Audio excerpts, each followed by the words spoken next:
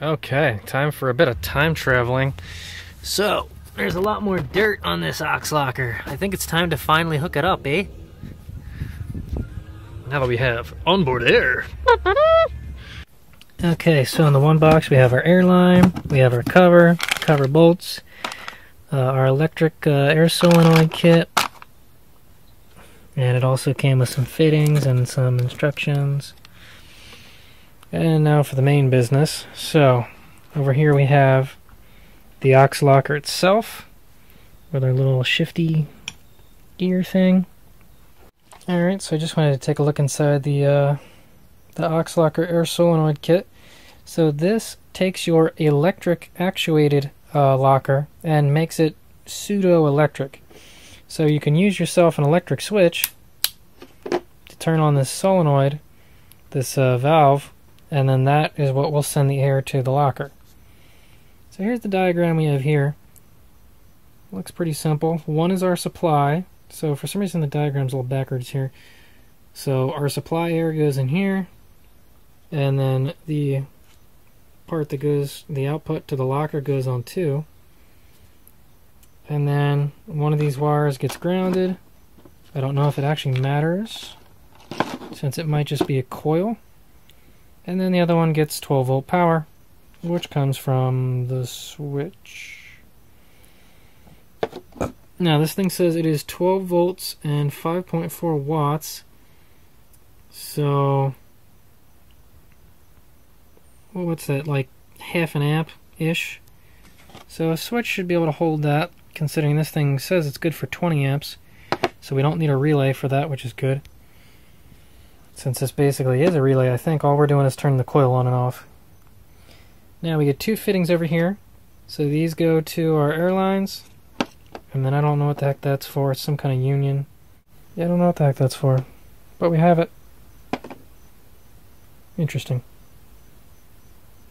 Unless it goes into 3. I don't know what the heck 3 would be used for. So that's what you get in that kit. Basically a solenoid and some fittings. Alright, so next up, we're going to look at what comes with the air shifter. Just the standard air shift kit when you order from aux. So you get yourself your cover.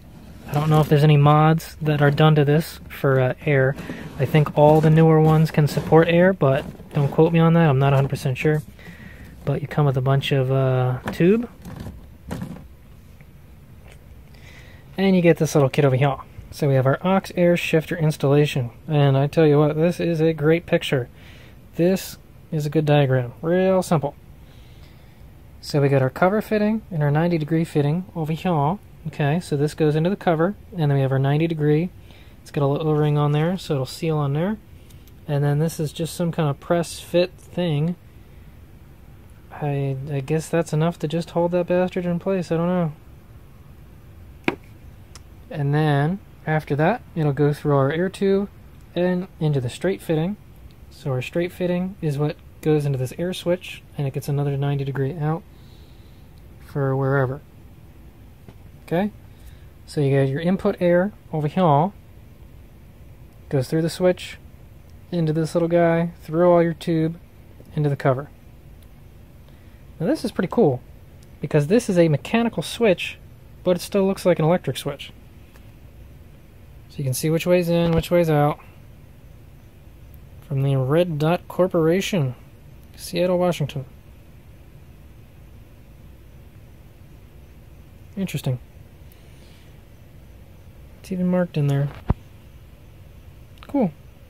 So that's actually really neat. So if you want it to look like a switch, you still get the switch, but it's all mechanical. That's actually really clever. I didn't know that the kit came with that. I didn't really look into it that much. Okay, so that means that the only thing this solenoid thing does is it helps us retain our electrical wires. So the only good thing is we don't have to run an air line all the way into the cab.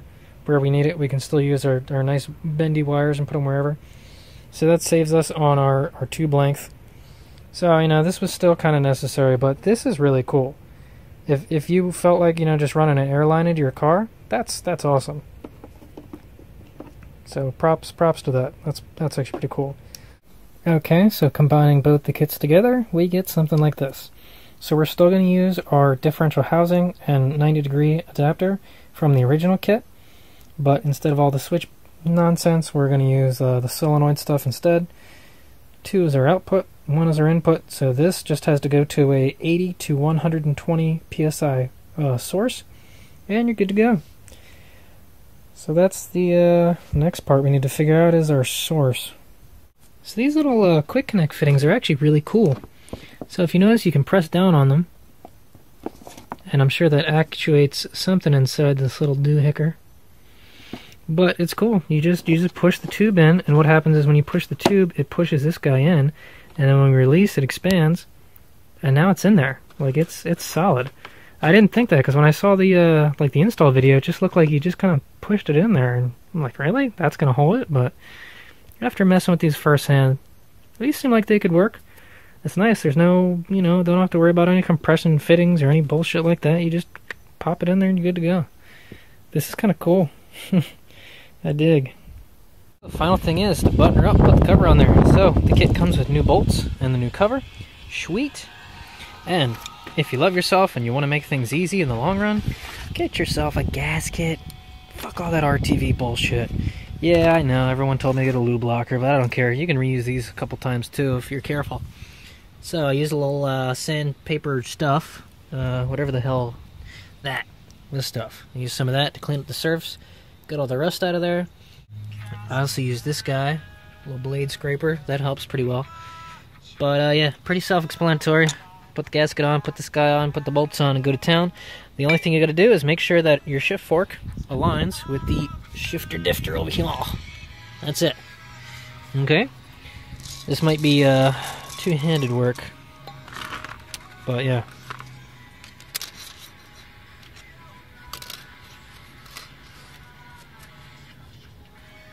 Okay. But what's the issue? What's the matter, huh? Did somebody make fun of you? Did they call you names? What's the matter, buddy? Why don't you want to fucking go in? I really hope there's not like a clearance issue or something. Come on. I even tried putting Earl on there and everything.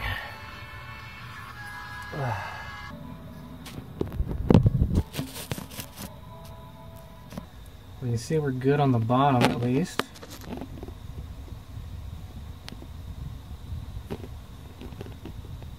Huh.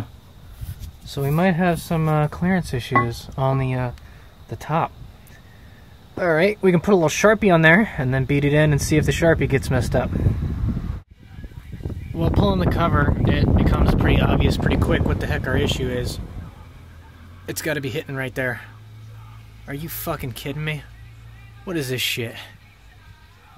Okay, so we got two options. We either grind down the like the shifter here, or we have to grind that out. If we knew about this clearance issue from the very beginning, I'd say, alright, let's fuck around with the housing. But I don't want to get a ton of metal shavings and everything. There's no way in hell I'm taking this thing apart again. So, fuck it. It covers a lot cheaper than a diff is. We're going to grind this fucker down until she fits. So here's the Sharpie report. It looks like we just need to take a little nibble right out of the top. I don't know if you can see that. That's not reflection, that's silver. Oh, thank God. Thank God, thank God, thank God. That was a quick fix. Yay, it fits. Okay, come with me. Alright, so all I did was take a little flappy disc and gave her the business on the top end, made her nice and shiny, and she fits. Alright, that's all we need. Final little brake clean to get some dusties out of here, and then we can seal it up. Ay, ay, ay, Christ almighty. Finally, cover's on. Luckily, all I had to do was shave that little bit, and she's good. Don't forget the protective cover. Damn, that's a good sticker there. Jesus. Beauty. And that's reflective too. So, back on to this kit. Alright, pretty simple. So we got this guy which screws into the cover, and then we'll use a little right angle dealio to come out of the cover. These are, quick connect fittings, so you literally just press the line on there and it sticks. And then we'll run that somewhere up into the cab, and up to this. I'm going to mount all this inside I don't know if it's waterproof or not, but I don't want to find out, so we'll mount this guy inside, and then we'll just run a fitting into here. So in order to fit with this is a Viair tank, 2 gallon. All the fittings are 1/4 inch NPT. All the fittings that are supplied here are 1/8 inch NTP, so you will need an adapter. Luckily, you can buy one of the kits that they sell, one of the fitting kits, for an air locker thing, and it actually comes with a 1/4 inch to an 1/8 inch NPT adapter. So what we can do is screw these two together and then put that in the tank, and we're good to go. So this is really simple. We just cut the tube in half, one side to the cover, the other side to the tank. Solenoid sits in the middle. Ta-da! So there, that cover actually does really well for what it is. It kept the hole quite clean. So I doubt that they designed it too much with keeping that on long term, but it does stay on. So thank you guys for supplying something that fits well. Seriously, a good product. It's all about the little details, and stuff like that is important. So anyway, put that guy in there to 15 foot-pounds. It's got an O-ring to seal. Did you say seal? And then we'll put our right angle fitting in and run our airline. Once I'm not retarded. Get the friggin' there.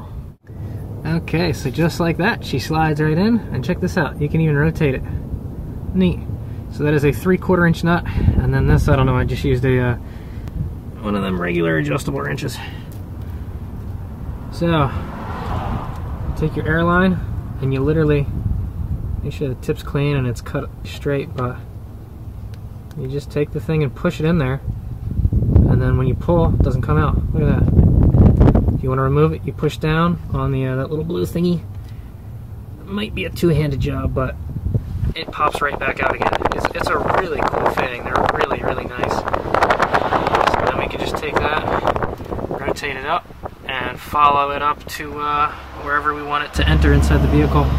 So make sure that you keep it away from, you know, lines and things that rub and bounce. Like you can see my my truss is hitting the exhaust over there, but just keep in mind that, you know, the suspension moves up and down and all around, so make sure that you leave a little slack and it's not rubbing against shit. So I guess we're gonna have to find a hole that goes on inside, and should be good to go. So here's our current plan. We got it going up, over, on top of the gas tank, and actually running through my bracket up here. So it's going through that side, popping out the top, and then I actually cut a hole into the this grommet over here, and it's going to go into there. So that's our entrance point. And how do you get that from inside the vehicle? Well, you got to take this cover off, which is fun. Pain in the ass. Okay, so it is going to enter down on the bottom right there, and if you have tiny hands, you can snake it in there to try to grab the tube and pull it through. So I'm going to have mine enter under the cover here, and it'll probably go to a port over on this side. Okay, so now that we have this inside the vehicle, we can figure out our other port that goes into the tank and the solenoid. Cool. So now comes the fun part of undoing all the stuff I did before.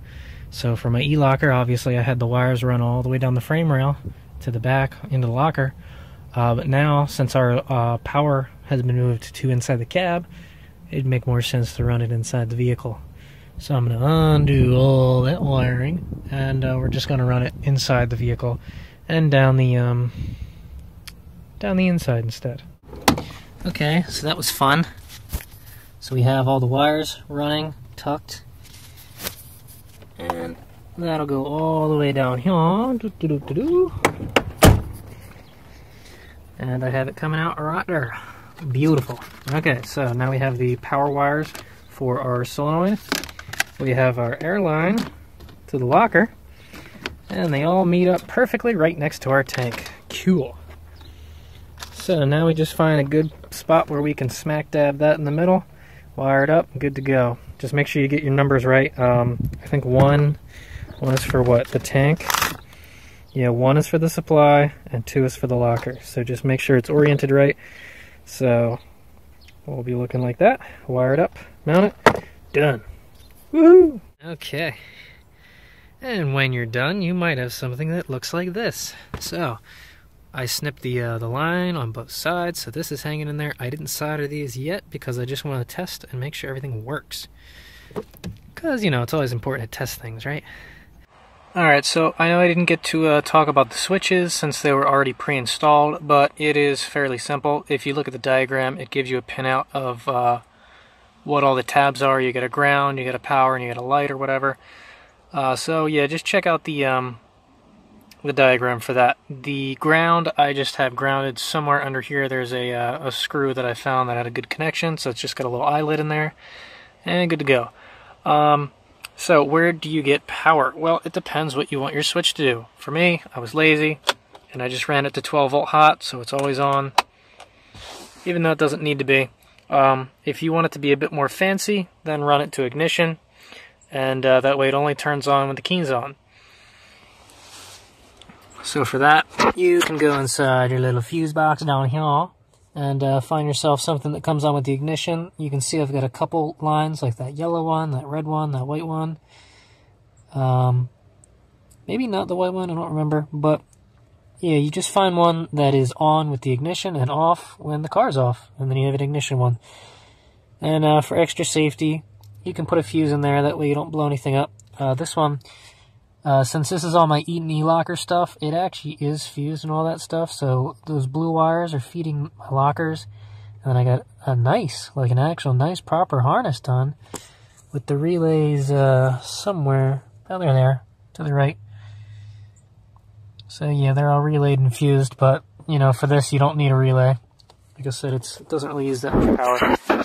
But yeah, just find a way to fish that in there. For me, I actually have this run through here, and I cut out that panel for them to fit.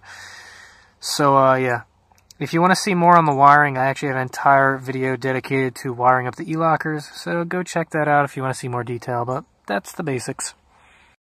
Okay, so all the fittings are tight, everything is on here, and my leader hose isn't here yet, so I can't hook up the pump the way I want to, but we can do it bootleg like this.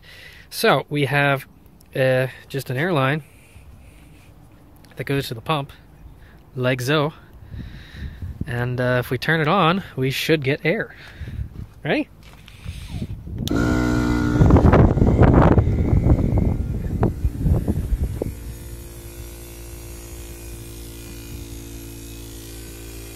Oh, look at that, it's climbing.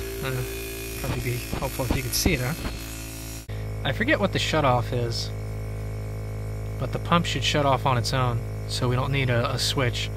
But if your pump doesn't shut off, if it's just a regular one, then you'll need a cutoff switch. Oh, thank God. Okay, cool. So the tank has an auto shut off at 150. Lordy. So now that our tank's at pressure, I guess part 2 would be to turn on the solenoid and see what happens. So it should be the rear locker, so it's this switch. Hey, I heard a little...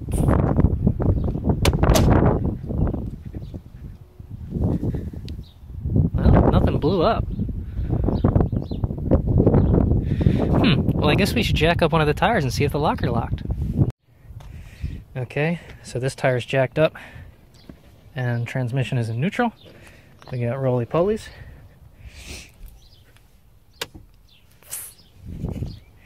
And... oh snap, dude! Yes! It works! Oh, that is so cool! Dude, I love when shit just works, man. That is awesome. Other thing, the solenoid has a blow-off, or I guess a vent in it. So, when we turn the switch off... now, she unlocks. Dude! Oh, that's so cool! Oh man, this is awesome! This is so cool. So yeah, we can fill up the tank, and yeah, just have air for the trail. Oh man, alright, I guess we can solder those wires up and make this official. Finally. Wires have been soldered, heat shrunk, zip tied, and they're gonna be wire loomed as well. So there you go. I think that about does it. So the locker has been wired up. Cool. And we got a fancy air setup out of it. Okay, so now all the fittings are tight and we tested it and it holds air, so cool. There we go. That is how we install our onboard air tank and put in our fittings. So now, after this trip, we find out how well it does, make sure the window doesn't blow out. We'll have to hook the pump up. Cool. Okay, so spoiler alert, we're back. So it worked. I had to do some bootleg stuff and charge the tank up so that I could actually use it for that trip, but you know, it works. When the pump is finally installed, it still works pretty good, but there is one downfall. There is an initial waiting period, obviously. You have to charge the pump, you have to fill up the tank, and if you were a goofball and forgot to fill the tank before you got to a trail, well, now you're kind of sitting there with your hands in your lap for, you know, a good minute and a half, 2 minutes while you wait for the pump to fill the tank up. So that kind of sucks, especially if you're stuck and you're, you know, just sitting there waiting for the thing to go. So if you don't need an onboard tank or anything like that, if you're only running the locker off the pump, it'd be a lot easier to just run it off the pump. Because I've seen a few people that have a setup like that. You turn the pump on for literally less than 5 seconds and it's energized and ready to go. That's pretty cool. It just flicks on and off when it needs. You don't have to worry about it. So this is cool if you need a tank and all that stuff. But if you don't, I'd highly recommend skipping this and just running it off a pump. It's so much quicker. You don't have to think about it. You just flick it on. Alright, we're good. There you go. But it works. It works well. And I'm very happy with the aux kit, so that's cool. We've now got air lockers, and the fact that it unlocks and locks instantly is great. The biggest downfall of the E&E locker is just how long it takes to spool up, because you have to spin the entire assembly, like I forget, like if it's a half turn or a whole turn or whatever. But it's not as bad when you're waiting for it to lock, because you just wait for the one wheel to spin until it locks. But when you're trying to unlock it, that sucks. When you're trying to go downhill and you got to make a tight turn at the same time and that fucker won't unlock on you, ooh, what a pain in the ass that is, fighting it the whole time. So the aux, oh, it's great. Little flip the switch, boom, good to go, back to open. Very happy with the aux. So if you're thinking about a kit, that might be the way to go.